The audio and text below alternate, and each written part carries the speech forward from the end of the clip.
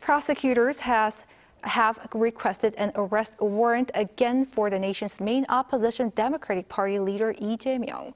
He faces corruption allegations, among others. Lee was taken to hospital earlier in the morning due to his deteriorating health from a prolonged hunger strike. Our Kim Jung-sil reports. Democratic Party leader Lee Jae-myung's limit came on the 19th day of his hunger strike, something he began almost 3 weeks ago to protest the Yoon administration. At 7:10 on Monday morning, Lee was taken to a hospital near to the National Assembly in a condition that his closest allies described as confused due to weeks of not eating. Lee's condition improved as of Monday afternoon, but he is determined to continue with the strike under medical surveillance. Not long after, the Seoul Central Prosecutor's office requested an arrest warrant for the DP leader on corruption allegations. While DP leader Lee Jae-myung was taken to hospital, the prosecution requested an arrest warrant. Even the past military regimes didn't show such outrageous behavior in front of the public.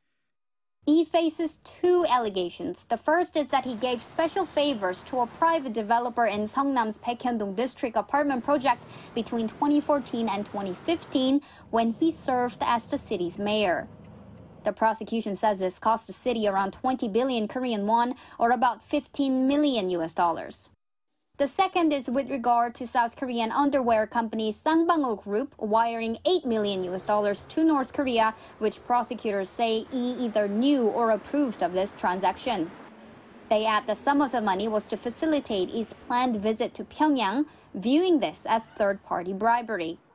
The DP leader has consistently denied all allegations, saying prosecutors investigated him for 2 years but were unable to come up with any evidence. The ruling People Power Party, on the other hand, welcomed the prosecution's move. DP leader Lee Jae-myung tried to buy time somehow, but he couldn't avoid the strict legal process. We respect the prosecution that complied with the principle there are no exceptions before the law.